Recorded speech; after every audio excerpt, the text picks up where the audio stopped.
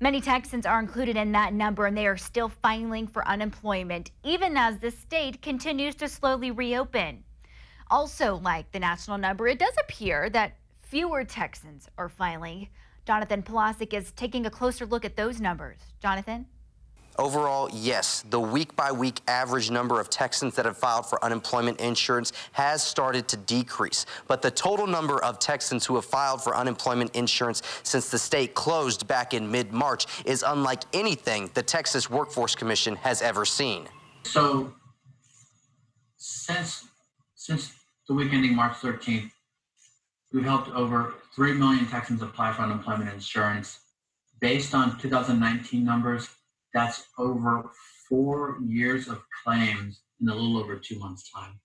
Despite the large number of Texans who have filed for unemployment, Texas is hiring. But I can tell you that Texas is hiring. As of today, we have nearly 600,000 jobs available in Texas that are available to review and to apply for on workintexas.com.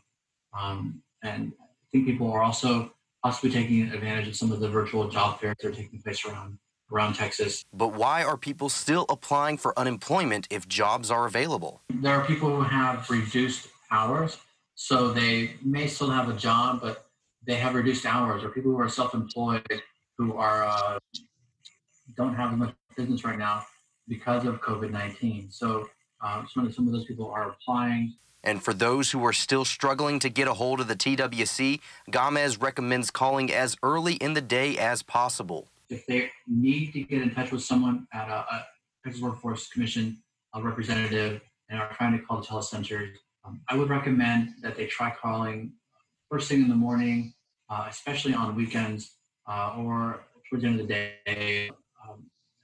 day as well.